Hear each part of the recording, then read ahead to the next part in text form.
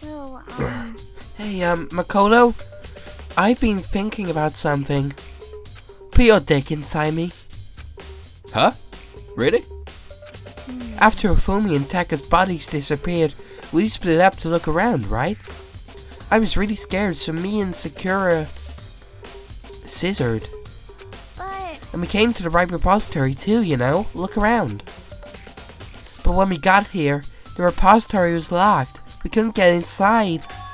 It was locked? And we came here as soon as the search started, but there's no way someone could have beat us here. So if that's true, then who locked it and why isn't it unlocked now? I wonder the same thing. The door was locked when the search for the bodies began, but now it's wide open. There might be some secret lurking in there. But I'll probably have to leave this area to figure it out.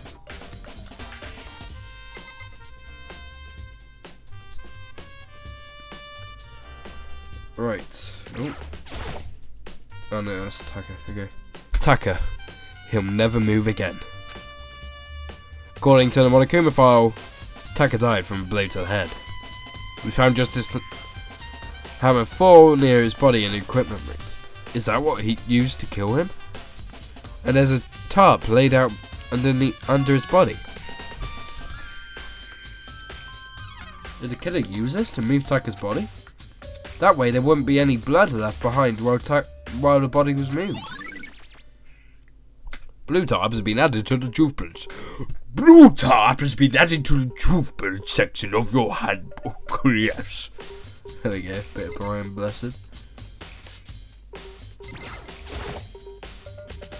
There are hammers of all different sizes hanging on the wall, although some are more like mallets. Mallets? Could the Justice hammers have been designed using these as a model?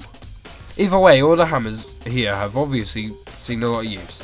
They're all covered in debris and chalky stone powder. Wait! For some reason this hammer isn't dirty at all, and it's wet. Did someone wash it recently? It's a dolly. It doesn't have a handle.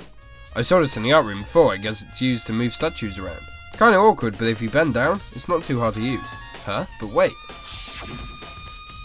Wasn't this in the equipment room when we found Taka's body? Okay, so it's moved to move the bodies. Or Taka's body at least. And look at the wheel. There's a blood stain on it. It says blood on the wheel of the dolly. It was moved from the equipment room to a repository. What's the explanation for that? Well, pretty obvious. I mean, it's literally right there. Ifumi's big cold body is laying on the floor.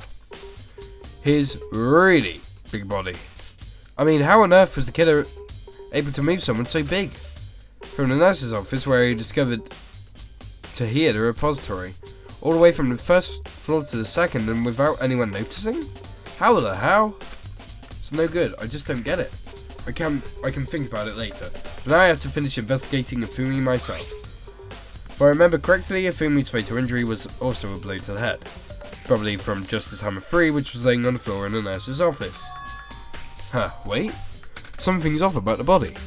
Why am I getting this feeling? Something's different. Something about Ifumi's body in the nurse's office versus his body right now.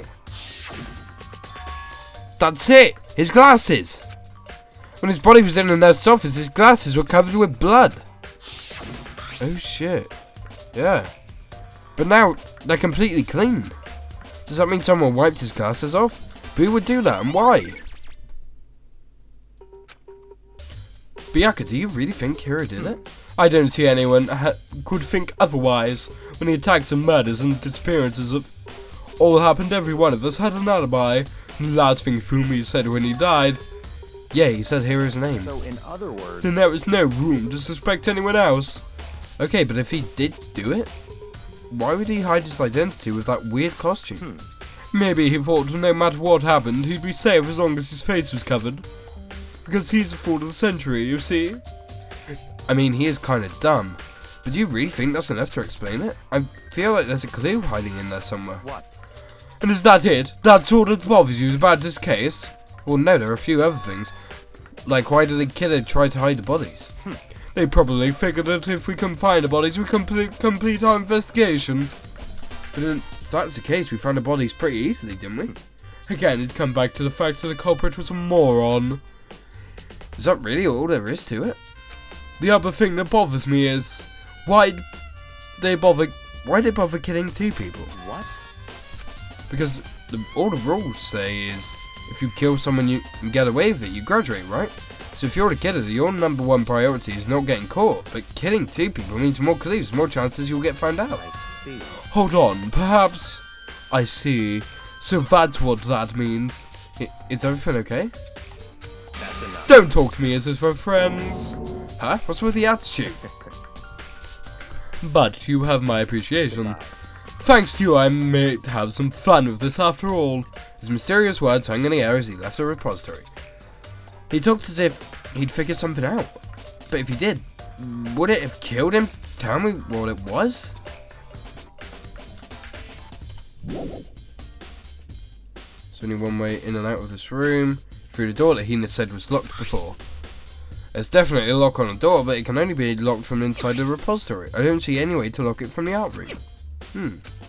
Door can only be locked from inside the repository, which makes me wonder. Hina and Sakura confirmed that the door was locked after we started looking for the missing bodies, and the door is designed so that it can only be locked from the inside the repository. In other words, when Hina checked it, someone had already gone in the repository and locked the door. When they were done, they unlocked it and left, which is why it's unlocked now. But Hina claims that there's no way someone could have beaten them to a repository. So that certain someone was already inside. There's got to be a clue around here somewhere. Maybe I should check somewhere else. There are some places I already know about. First the nurse's office where Fumi was found, then the equipment room when Taka was found. However, I'm going to call that a day because my throat is saying this is a very bad idea for me to record a lot of it. So, until next time, I've been Darkler, this has been Danganronpa. Goodbye.